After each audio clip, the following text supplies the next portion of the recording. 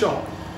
Today I'm going to show you my entry for the Toolmakers Challenge for 2020, which is being hosted by Emma's Spare Room Machine Shop. So I'm not actually making a tool, but I'm making a fixture. But I'm going to include that in the entry anyway, just to partake and to support other Australian machinists over here in the great old land of Oz. All right.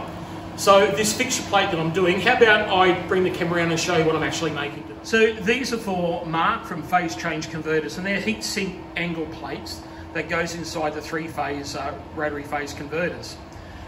They've got to have precise holes drilled in a precise location and tapped. So predominantly there's M3 and M4 tapped holes, and the tricky one was these two tapped holes on the end here.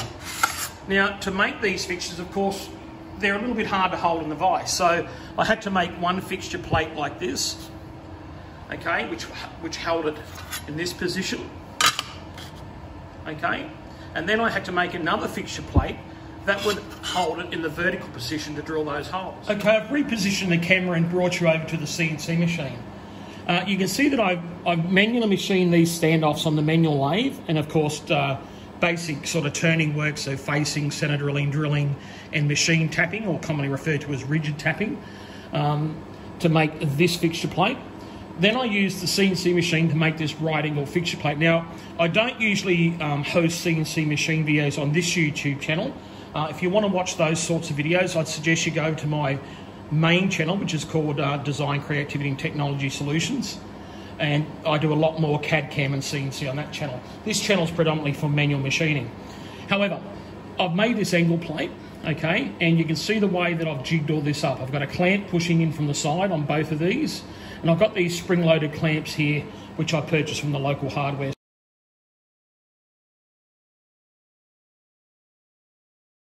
Okay, so the first thing we need to do here today is just to offset this piece in the chuck. We want it to stick out about 80 mil. Or thereabouts, so I can face it and cut it to length, or tighten the old 3-jaw up. Okay, let's spin this tool around on the old Colchester and get it happening.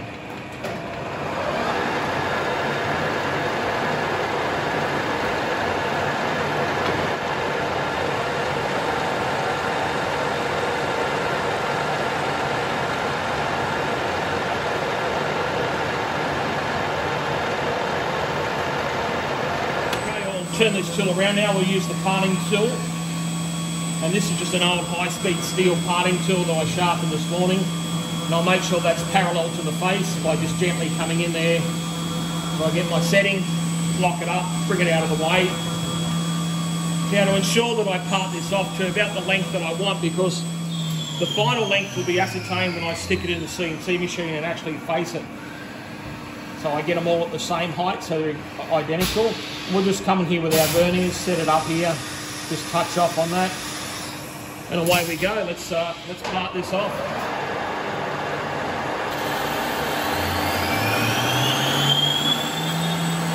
Now this is free machine grade aluminium, and that's why it's machining so well. I'm just machining it dry,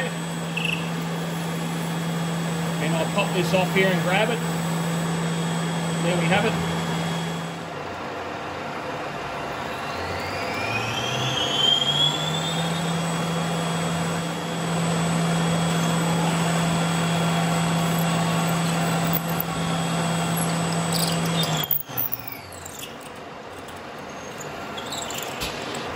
And we've got a 3-flute M10 by 1.5 pitch tap here, and we'll get the lathe RPM up around 72 RPM, and I can just feed this in and it will pull itself in, as long as I don't lock the tailstock, and everything will be good. I've just got to pay attention here. I'm just going to watch it come down to the shank here, and yeah, you can see the blood on the thumb that I sharpened that parting tool and it bit me. So we're nearly there. We'll stop it, we'll back it out.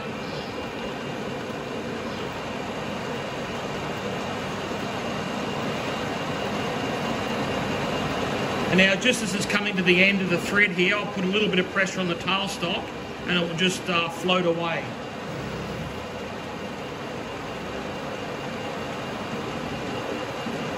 Nearly there. I'll start putting a bit of pressure on the tailstock. I've finished tapping these little standoffs, so what I need them to do, they have to go into a T-nut with this threaded stud in here. And I'll bolt that into the machine and then surface the top here so they're all exactly the same height. Now I've got it in the old manual combination mill here, and I'll turn it on. Now I've got my Y set ready to go, and I'll show you by a piece of cigarette paper. If I just gently bring it towards the cutter, you can see it rip it out of my fingers, so I know I'm good to go. So I'll back him off down here now. Now one turn of my handle is 4 mil. Now I have to add 6 millimeters because it's half the cutter. Okay, so I need a total of 27 millimeters, which is 6 3/4 turns.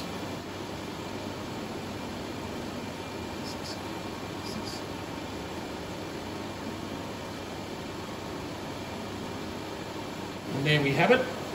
So now I'm going to come off that job here now, and I need to plunge down 4.6 millimeters. So I'll do this in 2 cuts under power feed.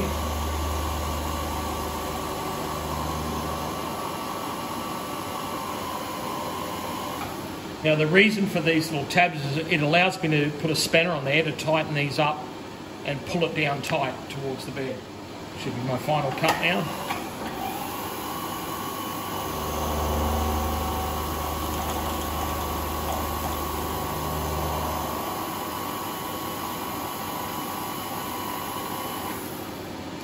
Alright, I'm going to turn off the mill head now, and I'm going to flip that over and do the other side.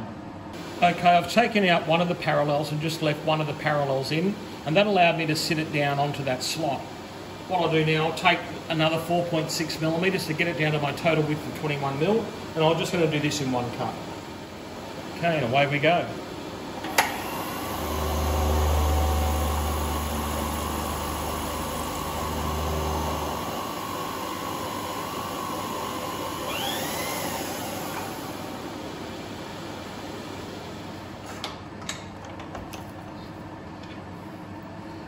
And there we have it.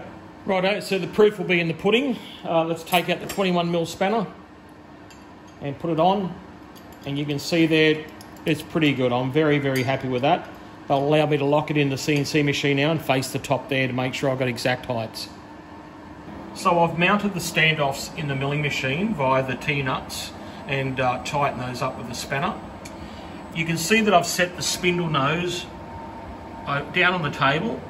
I set my relative position to 0 and then went up positive 41 millimeters.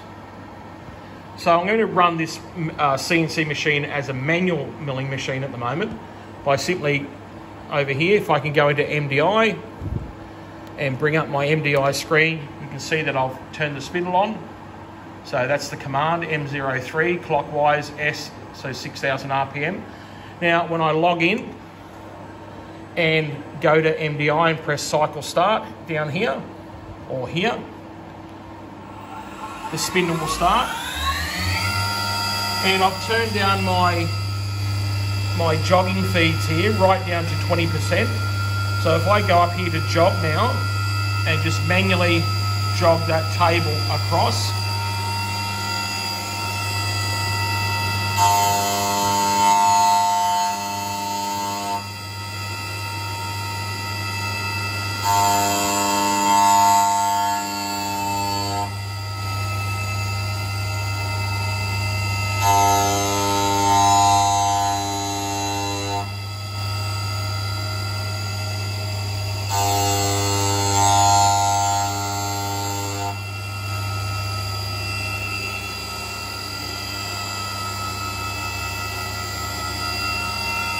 and there we go, guys. All those standoffs are the correct height now.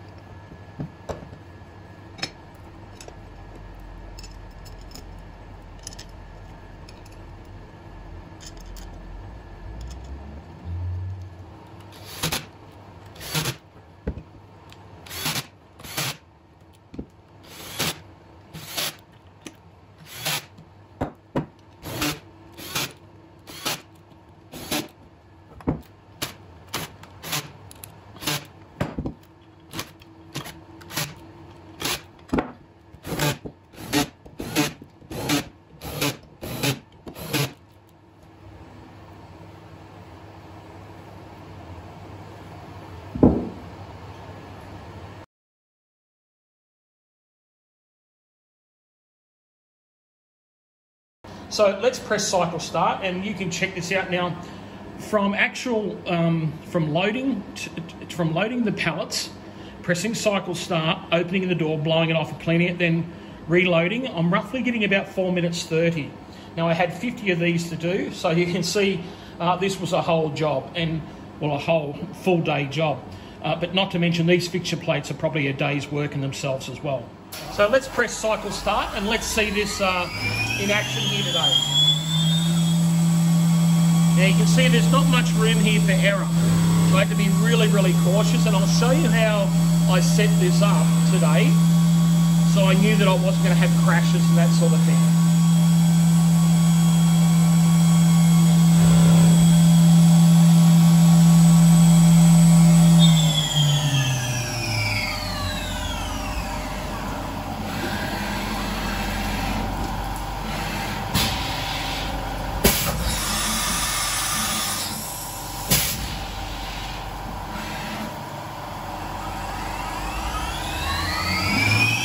So now I'm going to pop in with a little small end mill, 3mm end mill, and pocket out those holes or bore those holes out to the drill size for an M4 tap.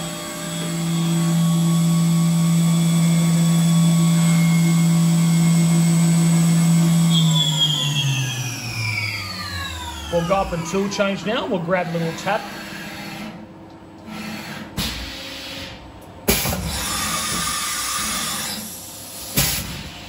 Now I believe this is an M3 tap.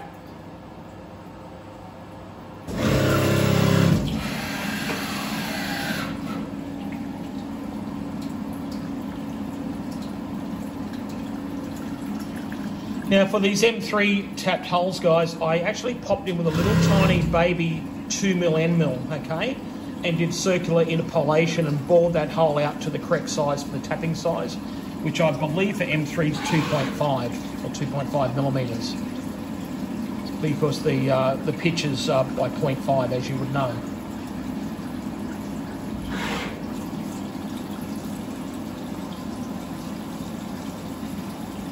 Now, for a lot of us manual machinists out there, when you see a machine like this doing its job, you can just see how much easier it is and less stressful too. You know, you can just continuously load parts and press the green button, and you know each one's going to come out identical to the other. So this is my little 4mm tap now. You can see I've got a little bit of swarf on there. I'll fix that.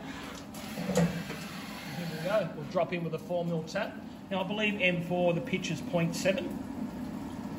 So I used a 3mm end mill to once again do a boring cycle and bring that hole out to 3.2. Sorry, it's yeah, the pitch on that tap's 0.7, so the hole had to be 3.3. Here we go, we're dropping back in now.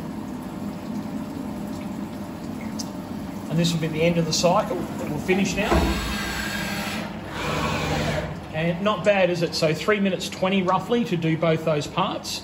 And every time I open the door, I've got a completed part that I can bring out. All right. Okay, thank you for following along, and please make sure you get a chance to watch the other Tool Maker Challenge videos.